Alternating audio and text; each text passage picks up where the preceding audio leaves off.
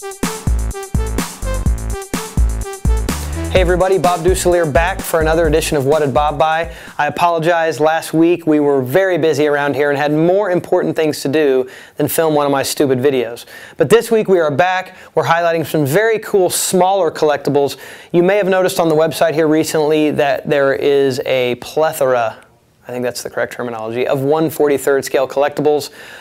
These that I have picked for the video this week are made by Universal Hobbies. They are the Eagle Collectibles. A lot of you are familiar with these 1/43 scale cars, but a lot of you 1/18 scale guys that have collected the Universal Hobbies, which make the Eagle Collectibles series, they do the same thing in 1/43, and they're just as detailed and just as cool as the larger scale models. And actually, as we've gotten more of these 1/43 scale items in, I am kind of rethinking collecting 1/18s. I wish I would have gone back and done the 1/43s because they're just as detailed and you can fit a lot more of them in a smaller space. But I wanted to kind of highlight this scale because you're seeing a lot of it right now on GoMotorBids.com and probably through the first of the year.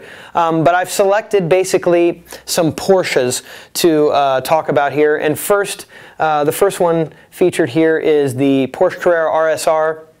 And this is from the 100 kilometers of Nuremberg in 1974. You'll see there it's the number 56.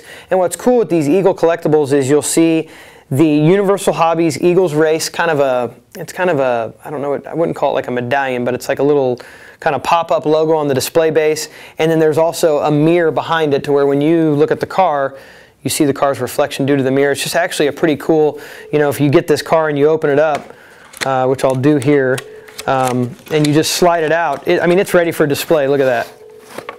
I mean, pull it out. You can just set it right on your desk, shelf, whatnot, and it is ready for display. So very, very cool, little detailed Porsche made by Universal Hobbies there. The next one I'm kind of featuring here, and I won't pull them all out, but you'll see here, this is the 24 Hours of Le Mans from 1975.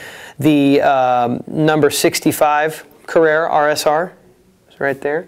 And I'm trying to go in chronological order here. Next we go to the Le Mans of 1977, the number 58, and that is Bob Wallach. You'll see right there another Porsche. That's actually a Porsche 934 Turbo right there.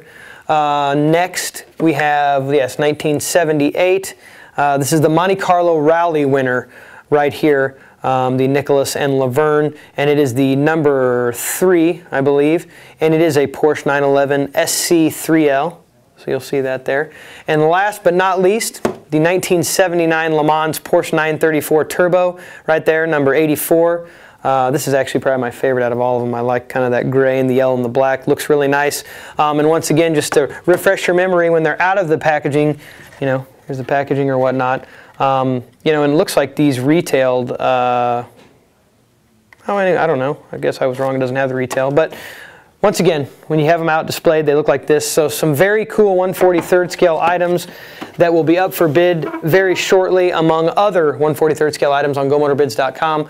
So now I'm just rambling, I apologize, and I just hit my wall with my elbow. So I'm done for this video, so check these out. As always, one of these will have a $25 What Did Bob Buy gift certificate.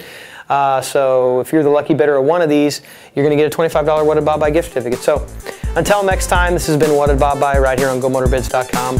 Have a good rest of the week and a good weekend. Talk to you later.